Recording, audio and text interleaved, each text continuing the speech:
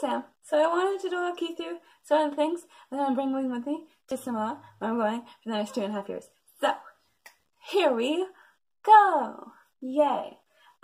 This is one suitcase, and this is my, like, stuff suitcase, where the other one is just, like, clothing. So basically what they've done in the past is, like, you get one suitcase for the first 2 months of your life.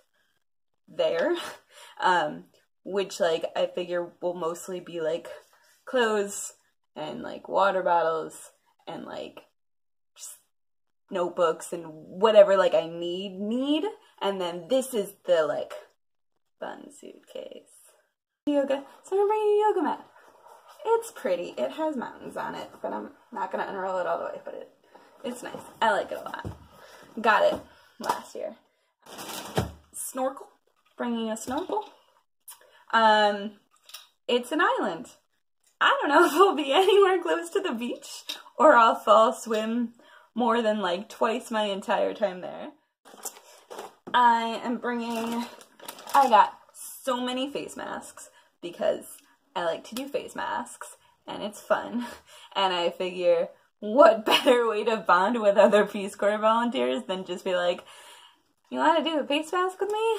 Because, like, at times it's gonna be stressful, and I really enjoy doing face masks. So I got this Aztec Secret stuff that I hear is just, like, the best face mask ever, and also there's a lot of it, so it'll make more than, like, my sheet masks will. And then I also got, like, whip soap scrub, just because I need another, like, wash. Dr. Bronner's, I'm sorry, Dr. Bronner's, which is, like, the soap to end all soap. It's, like, insanely fucking strong soap.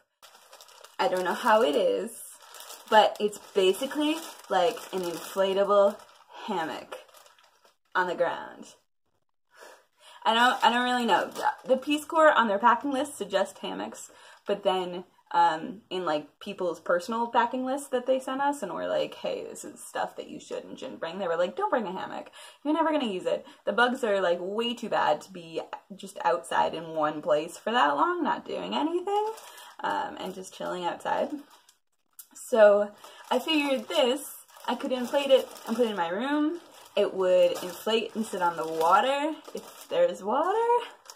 It could sit on the beach. Easy to clean because it's plastic. So we'll see. We'll see. But I'm excited. I'm bringing 3 puzzles. 3 puzzles. I love puzzles. I can never get enough freaking puzzles. 4 tubes of extra toothpaste because I like the Pro Nail brand. Hashtag no ad. Hashtag non-sponsored. Hashtag yeah. I'm bringing checkers and Uno. Face masks. This isn't even all of them, but this is like 5 or 6, and this is like 8, and then there's 4 more up there that I haven't even packed yet. Bringing some classroom books. So in AmeriCorps, one thing that they did was they wrote, like, questions on a beach ball, and then they blew it up, and I thought that would be super fun for the classroom, for the, like, first week. And also, then I'll just have a beach ball, and it'll have stuff written on it. It's fun, and I like it, and I'm into it. But I couldn't find one that was just normal, so I got the very glittery one. So we'll see how that works. So I went to the dollar store and literally spent like 15 bucks on stickers. That's this bag that I need to repack now.